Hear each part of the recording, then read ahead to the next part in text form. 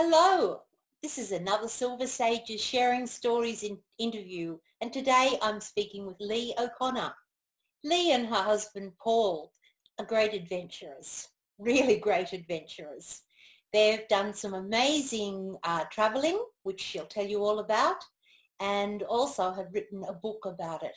And the book really appealed to me. It's called We Did It Our Way. What more can you ask of in life? Lee, welcome. Thank you so much for being here with us today. I'm really looking forward to hearing your story. Now, thanks for having me, Jenny. It's lovely. It's lovely to meet you, and yeah, nice to be in this forum. Great. Wonderful.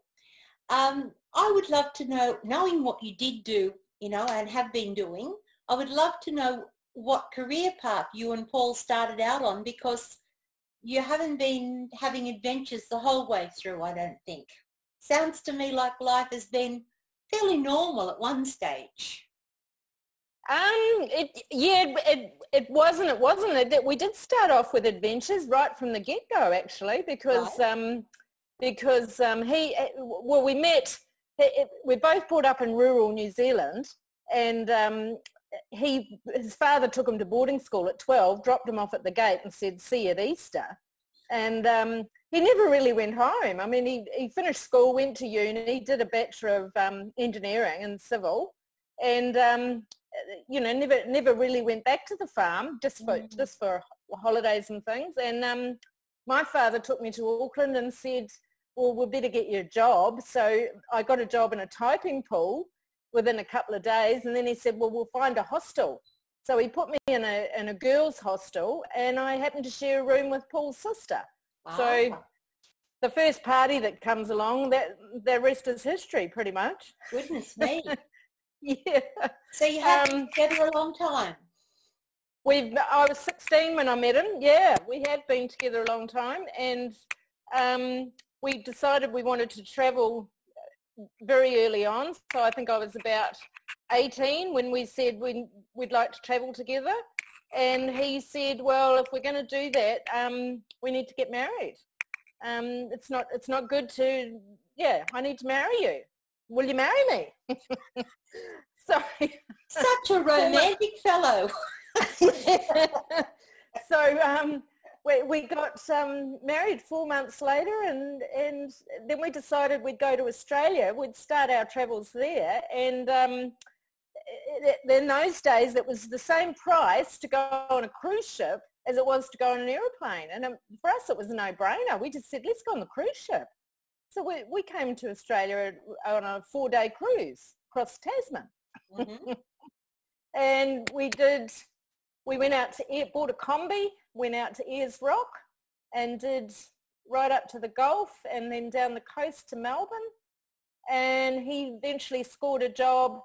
They wanted him to go up to Gladstone and build the aluminium smelter. And we both said, yeah, let's go. What's stopping us? So we went up there, and it ended up being 4 years.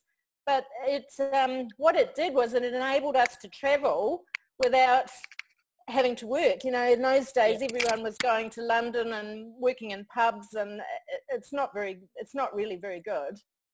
So we were able to travel for 9 months and had enough money to do it all without working.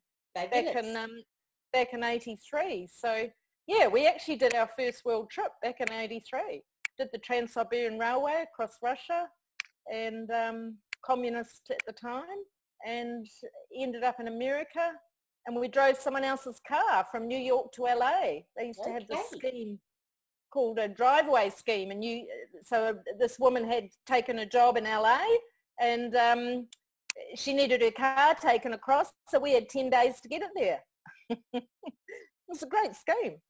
So did you then settle down for a while? Yeah. Then we came home and had 4 kids, and that all went swimmingly. It was good to be back. And Paul was building up his construction business, and with a friend from uni, and then the stock market crash happened in 87, and it was sort of like a domino effect really in the construction business in Auckland. So we had to start from scratch again, but never to be beaten. He went back to his old contacts in Australia from the aluminium smelter, so it was Bechtel, and they said, yep, come on over. So we decided to emigrate, and he got on a job up in Lahire Island, which was 30 days on, 10 days off, and it meant we could fast track our way back to a bit of normality financially, but it was quite hard. He did FIFO for many years. Yeah. Tough times. Yeah. It is.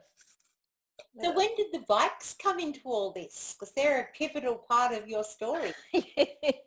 Well, we both, when we were in Auckland working in the early days, that was the poor man's transport.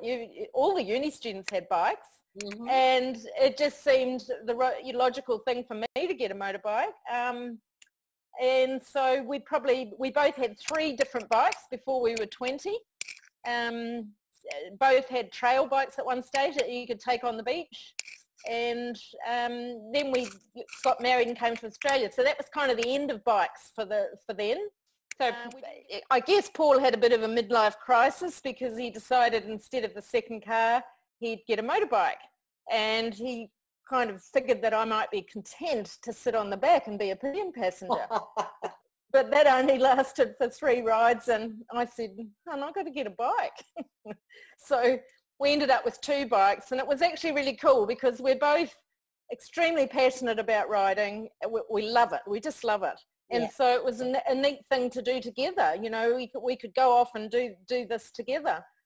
So we started doing day rides, and then we found a group and we got more people into our group, and we started doing, Paul and I organised overnight rides, and it was great fun.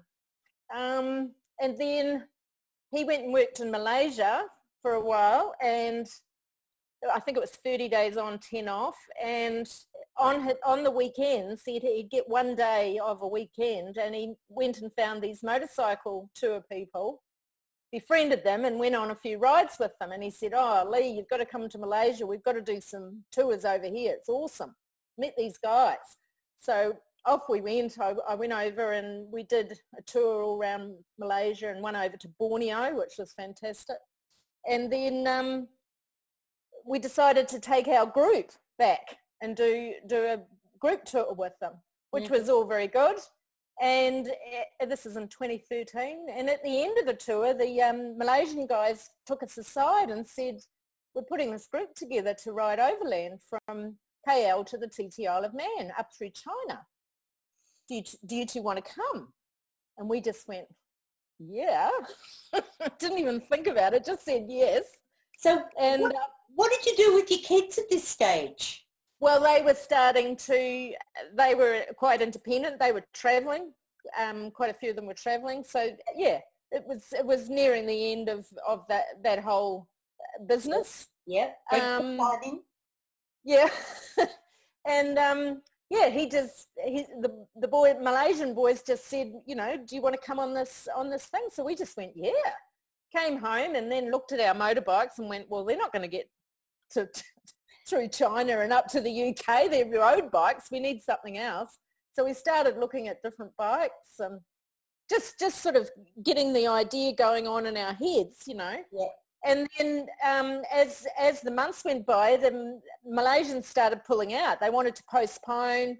We'd started thinking, you know, the time of year they want to go up through Tibet. It's really cold. We don't think they've got the timing right, and then they're going to speed across Europe. We don't know if we want to do that. So when they actually did pull out, we just said, you know, we're committed. We're going to go on our own. Why not? Yeah. And and then that way we could go when we wanted. We could choose the dates. We flagged the TT. That was all just too hard, and started organising it. But because in 2015 when we left, you have to have a guide to take, if you're on your own vehicle, driving or on a motorbike, you have to have a guide. And the cost is really prohibitive. In what countries did you have to have a guide? Just in China. Okay. Yeah, just through China. So we flew the bikes to Malaysia and then rode up through Thailand and Laos to get to China. And so from the border there, we had to be met by somebody and they would escort us all the way through. So we found a a tour company that had people on motorbikes. So basically this guy on a bike met us at the border and became our friend for a month. We were there for a month, and it was fantastic. It was just like another group. Yeah. But we found 3 other riders to join us for that segment so that we could share the cost through China, basically. And then the other thing was, so we get to England and we've got 2 motorbikes. What's the point of turning around and going home again? And what happened between China? What happened between China and England? Where did you go through? We went through all the stans. Mm-hmm. So we actually lost one of our riders in Thailand. She came off, and so the journey was over for her from that point on. So we got reduced down to 4 people. So there was 3 guys and me, and we rode together all the way through China with our guide, and then from Kazakhstan to Tajikistan we stayed together. Mm-hmm. And Paul organised it's quite a lot of red tape. There's a lot of bureaucratic border crossing to do. Yes. A lot of people that go through there get companies to organise it, but Paul worked it all out, and it was he had it seamless. It was amazing. So they stayed with us till we got to Tajikistan, and then we went our ways. We'd been together for 4 months then. It was time we needed to be on our own at that stage. So no hard feelings. We all just went our own way and carried on. But so we did Iran by ourselves, and everything else after that. Amazing. Absolutely amazing. And you got to England and decided that it was... Well, we decided before we left, we just said, what's the point of going all the way to England and then shipping the bikes back? Why don't we just keep going? The boys were in Canada at that stage, our 2 sons. So we just said, let's just keep going to Canada. So we put them on an aeroplane in London, and they ended up in Nova Scotia, and we just went coast to coast Canada, and then came down through the whole continent, so down through America, Central America and South America. You say it all so simply. Having traveled in a lot of those places, I know the red tape that is required. I also know the wonderful highs that you have, but there can also be some terrible times as well. Yeah. Travelling is not all beer and Skittles, is it? No, But it's not. I love the name of your website. We haven't mentioned that. Bikes and Beers. I decided I had to interview you when I saw that. But would you share with us some of the absolute highlights, but also a few of the real challenges that you faced? Yeah. So, I mean, we went to 40 countries. We did 80,000 kilometres in 40 countries over a year. And the absolute highlight was China, with no 2 ways about it. We still reflect on that and say, yeah, China was the standout. Why? Because it was so spectacular, the scenery, the people were just, I mean, yeah, you can, there's people, Iranians are amazing people too, but the Chinese are lovely, and the food was out of the park. I'm a bit of a foodie, so I just love the Chinese food. And it's not like you get in a Chinese restaurant in Australia, and if we didn't have Mr. Wan, our guide, ordering for us, it wouldn't have been good either. Yes. But there's 56 minority groups in China, and he made sure that we tried food from every minority group, to give you an idea. Goodness. So every time we stopped, he would order 4 or 5 courses, and then he had an English app on his phone, and him and I would sit there and discuss the food. Because it just blew me out of the water how good it was. It was so good. Yeah. So yeah, we really enjoyed China. There were so many aspects to it. The scenery would change. We went through the Gobi Desert and rode through a sandstorm. That was interesting. And, just seeing the Great Wall, the proper Great Wall, not the tourist Great Wall in Beijing. Yeah, just so many aspects of it. We thought we'd seen it all, and then just before we crossed to Kazakhstan, we came upon this lake, and Mr. Wan, he hadn't even been to this lake, and he stopped us on the side of the road. He said, "Do you want to go there?" And we went, "Yeah, okay." So the five of us shot off around this lake, and it was like the jewel on the crown. Oh, beautiful. Yeah. And the other standout country would have to be Peru, for motorcycle riding and just, Machu Picchu. And it was just a very, very cool place to be on a motorbike. Lots of very good riding. And some difficult times, some challenges that you faced?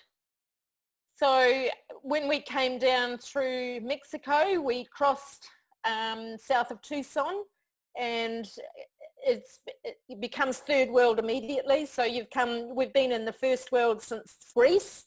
So we've come right across Europe, the UK and Canada and America, and now we're in Mexico, and we're back to third world again. And so what happens is when they do something like roadworks, they just carve a little path off to the right, and overnight the skies had opened and the rains had turned it into an absolute quagmire. And we came upon it, and of course you can't read the lingo, so we didn't know how long it was going to go for, not that the signs would have told you that anyway.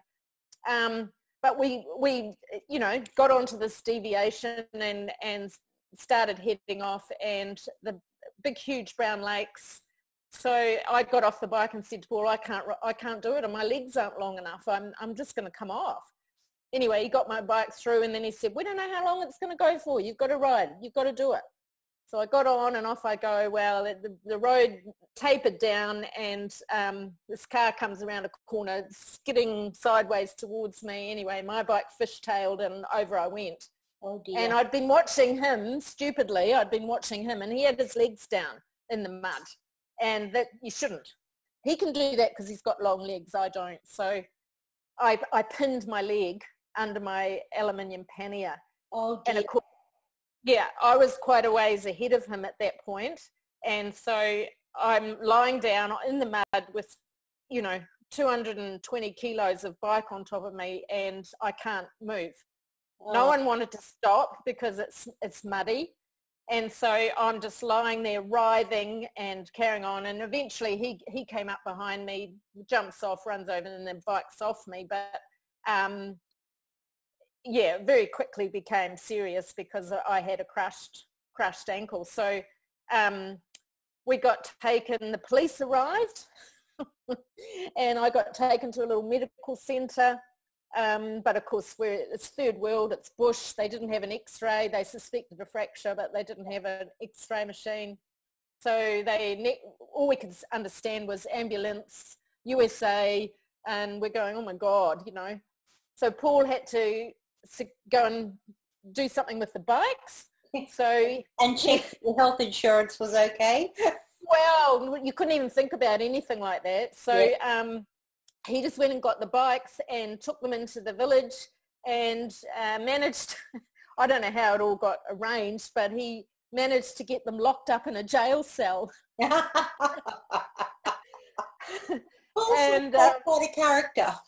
Yeah. So they got safely put in a jail cell. He signed a handwritten, form to say that's where they were, and we would pay them $500 when we came to collect them, whenever that was. And then he came back and joined me in the ambulance, and then they drove us back to the border. They had a chopper waiting to take me to a hospital. It was all overkill. But we swapped ambulances. I got in an American ambulance and got taken to the nearest hospital. And the first x-ray said, yes, it was a fracture at 2 a.m. So we rang Paul's sister, who lived in Tucson. She came and picked us up, and we ended up back at her place. She didn't think she'd see us again. And the next day we went into the local hospital. I had another x-ray and it wasn't broken. So basically I had 10 days off and then just had to get on with it. Weren't you lucky that you had family so close by? Oh, I know. It was very lucky. And so that was a godsend. But it was difficult. My leg wouldn't, my brain, I couldn't make the brain function the leg like I needed to, and it was my brake leg. So yeah, it did present difficulties for a while, and it was painful. You know, we'd get somewhere to a destination and Paul would say, come on, let's go walk uptown for dinner, and I was sore. So yeah, that kind of made it difficult. We were tired by that stage. We'd been on the road for a long time, and we were back in third world. Everything seemed to be difficult. But we'd always said, you know, if it gets to that point where we're not enjoying it, or, you know, for whatever reason, we can always put the bikes on a plane or a boat and go home. We don't have to carry on. But we're also Irish heritage. We're very stubborn. Neither of us wanted to pull the pin. So we just worked through it. And once we got out of Mexico, it seemed to lift for us. Once we got south of Mexico, we seemed to come right again, and we were, you know, we're so glad we did, because there was so much more to see. Yes. What about political situations in the countries you were in? You went through lots of places that had. We came up the border of Iraq. We did Kurdistan, which is a province to the west of Iran, so it then skirts up the side of Iraq. So we were within 12 k's of the Iraqi border, and you could see the border guards up on the hills. But you know, every now and then a guard would just pop out of the bush on the side of the road, but you never felt threatened. They were there to look after you. They weren't there to be a threat to you. Mm-hmm. And then when we got up into Turkey, there was a lot of refugee camps along the road, but I mean they weren't an issue. Coming into Colombia in South America, we'd been warned about one particular road that we were going to go on that was, I guess in the past had been purportedly, you know, a drug highway, but they've really cleaned Colombia up. So same deal. There was a lot of military on the road, and they just waved, put their thumbs up. They always thought it was great when they saw that I was a woman on a bike, and you know, they'd put their thumbs up. And I think the most unsafe we felt was in Mexico. In the north of Mexico. It's very, very, the drug running is very current. We saw a lot of guns. You know, we'd come up behind a vehicle and there'd be a machine gun and a whole row of people sitting there with guns. It was quite intimidating in some ways, because you're thinking, what are they looking out for? You know, you're riding along, looking at the countryside going, what are they actually going to shoot? Yeah. It's not going to be us. Hopefully not me. Oh, that's quite an amazing adventure, and I'm so looking forward to getting your book and reading it. Tell me, just from a family perspective, what did the kids all say when you said you were going to do this trip? It's funny you say that, because when we started planning it, we'd say to people, oh, we're thinking of riding our motorbikes over to England, and they'd go, oh yeah. You know, people don't believe you. Yeah. They just think you're making conversation. And it wasn't until we actually said in May 2015, we're going to ride around the world on our motorbikes. And they took it seriously. It was suddenly people took us seriously. The kids were extremely proud of us. Our youngest daughter, she tells the story. She was at a party, and I must have rung in from some country. And so she took me away to a quiet corner, and she's chatting to me, and she came back and everyone was teasing her. Is that your mum? You know, you're talking to your mum. You're at a party. You know, what are you doing talking to your mum? And she blasted them. She said, don't you? My parents are legends, she said. They're riding their motorbikes around the world. Don't you talk to me about parents. I didn't shut them up. And she was in Melbourne when we arrived home, so she flew up to meet us. So her and our other daughter were both at the airport to meet us when we first flew in. Lovely. They reckoned we were a bit smelly. Not really. That would have been the least of your worries at that stage. Yeah. So You said to me on the phone the other day when we were speaking that Paul is perhaps retiring fairly soon. Is that correct? Yeah. Yeah. What are you going to do with your retirement? Because I'll bet it won't be playing croquet and doing chess. Well, there will be a bit of that. I think, like, it was quite funny. He ran into somebody through work the other day, a woman, and the story came out that we'd written a book and we'd done this journey. And her first words to Paul, she looked at him and she went, "Wow, how do you come down from that?" And it really resonated with him. He came home and said to me, "It's such a pertinent thing to say, isn't it? How do you come down from that?" And when you talk about retirement, a journey like that, an adventure, you don't really come down totally because it's changed you. Yes. But how we see it is we're on a mission. Like, if you retire at 65, you've only really got till you're 75. You're only fit. If you do a survey on all your friends that are over 70, you can see they're starting to not travel so much, and they're not as agile, and they're this and that. So from 65 to 75, you gotta jam it in. And so we say to our friends, make a list up. You'd be surprised if you start making a list of what you'd like to do between 65 and 75, and then work out how many summers you've got.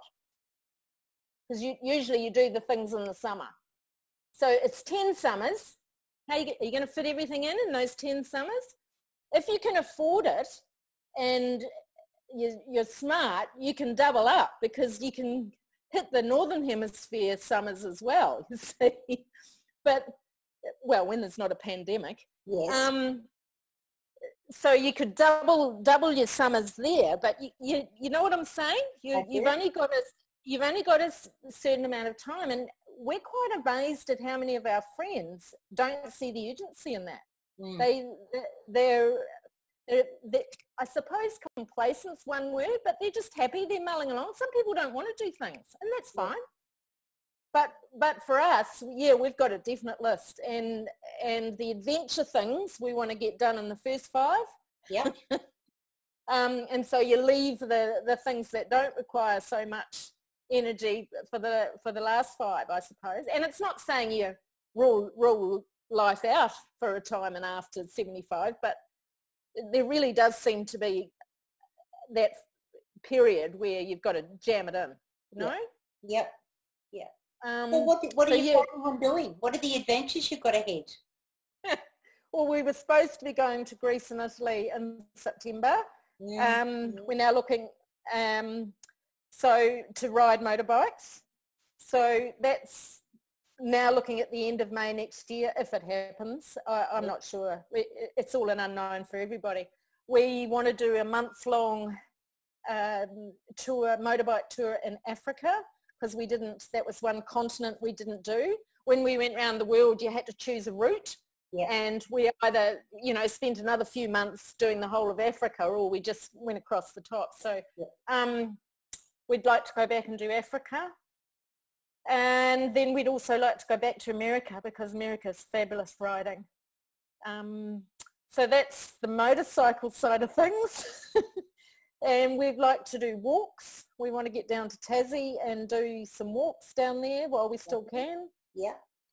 So we've bought a camper, and it's looking like at this stage, Victoria's shut down again now, so we were thinking of going to Tassie next year, but I don't think that's going to be on the cards.